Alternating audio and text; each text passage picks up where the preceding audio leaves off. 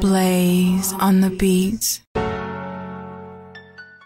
like I was eating that one potato salad at Walmart, and I just thought it was so gross. Oh, we taping. Hi. Sorry, but my name's Malaysia. My name's Essence, and Jamie is our recorder, and Ebony is our recorder too. Yes. And so today for our computer class, we will be doing a how-to video on rotel. Rotel is like a little meaty, cheesy dip that we're going to be making. Yes. Rotel is great for parties and get-togethers. Well, as you can see, we're in the wrong class. Like, we're in a science class right now. Yep. So we're going to transition to the kitchen. Miss Smith's class. Yeah. Oh, and props to Miss Smith for letting us cook. Yeah, you know, class. girl. Yep. Blaze on the beats.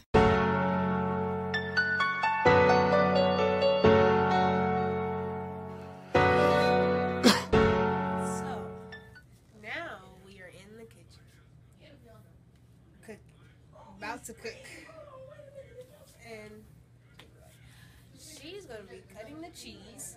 I'm gonna be browning the meat. So let's start. So now we are grounding the meat. Yeah, we're browning the meat, and today we are using ground beef. But we chose ground beef.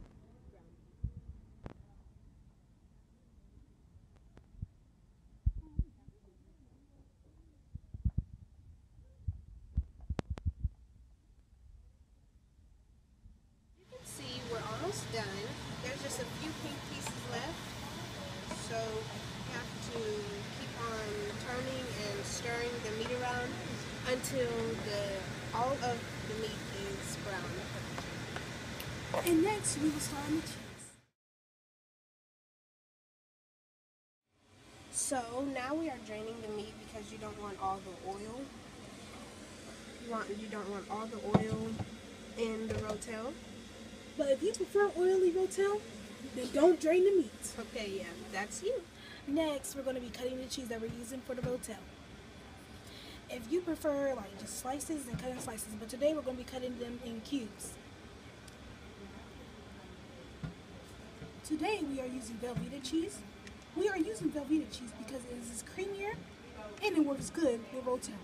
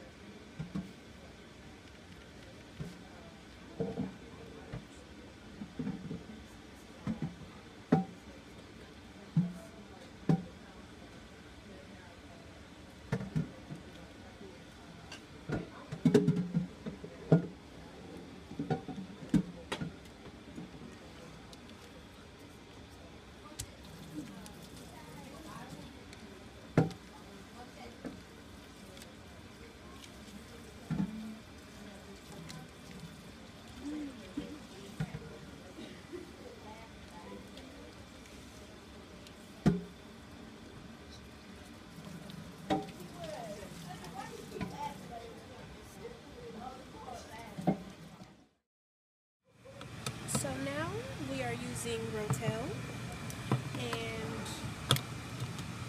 we are opening the rotel so we can put it in the pot.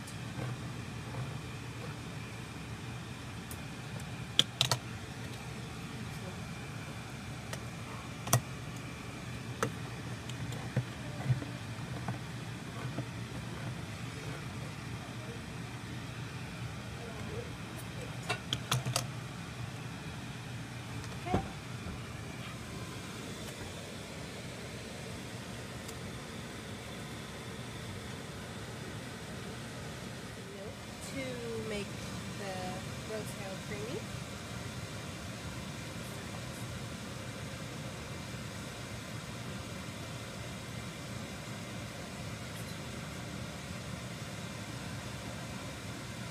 Okay.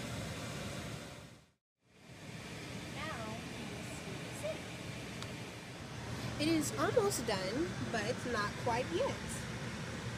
You see, there's still cheese chunks, so you have to keep on stirring and keep on letting it simmer and sit until the cheese chunks are all melted.